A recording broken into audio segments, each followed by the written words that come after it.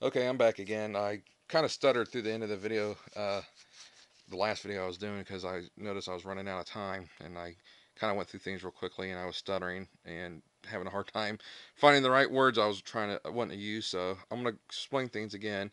The Heart Mender removes the 1/1 counters from your persist creatures, so they get to persist again. And what's really good with Kitchen Finks is every time it comes into play, you gain 2 life, and it's really nice to have your opponent constantly block your Kitchen Finks, killing it. It comes back to play, you gain the 2 life. Then you use something like your Johnny or your Meadow Boon to remove the 1/1 counters, and then you get to do it again, and you're gaining life. I don't know how many times I've finished out a game against an opponent, and I've had over 30 life. Uh, the Rustic, I can't pronounce this, Clackan, I don't know how you want to pronounce it. It's got reinforced, and it's nice if you're in the middle of playing, and you got maybe just one of your creatures has a -1 counter on it, and they go to do something like burn it. You can prevent it from going to the graveyard forever by dropping this on it, removing the 1/1 counter. Then the burn ability takes effect, and it goes to the graveyard, and it persists again. It gets to persist back into play and last another uh, at least until he tries to kill it again.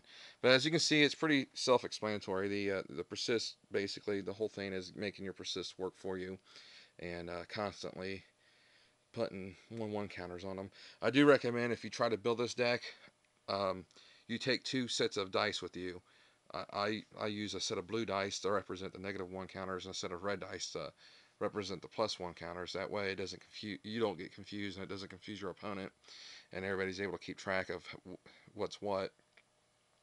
Um, as I started explaining at the end of the last video, when you Wrath of God, you can destroy all their creatures, destroy all your creatures. Your creatures persist back into play. They all have -1 counters on it. Then if you happen to have a Johnny out, you use his ability, bam, you remove all the 1/1 counters, and it's almost like your Wrath of God destroyed all their creatures and left yours intact. And that's very good to have. Um, Over here you see Restless Apparition. I know it's hard to see in the video, but his ability is you can pay 3 white or 3 black, but since it's a mono white deck, you're only going to be playing 3 white. Pay 3 white to give him +3/+3 until end of turn. And what's good about that is you can use that ability as often as you want. I've had as much as 6 lands out in play, and was able to use his ability twice and pumped him up to an 8/8 creature. and you want to do that when you're swinging at them. Uh, they tend to see they see this guy swinging at them. They know he can be pumped up to an 8/8, and what they'll do is they'll focus on blocking him, and they'll allow one of these to come through. And sometimes, if they focus on blocking this guy, and you decide not to pump them up, or they might be expecting you to pump them up twice if you do have 6 lands in play. But if they block them, you can just pump them up once just to save them, and then keep your other 3 lands untapped. That way, they don't know if you have an unmake in your hand or not, and if you leave your 3 lands untapped, they might think, wow, he's doing that because he's got an unmake in his hand. So this is a really good bluff card too.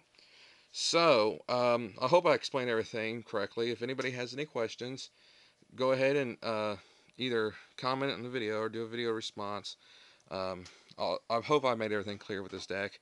Like I said, it's done pretty well. The last time I was in a tournament, I believe it was 25 people, and I placed 8th, which I know is not the greatest, but it was high enough for me to win prizes. So, um, for something that's something, and this deck's also very cheap to build. There's nothing more satisfying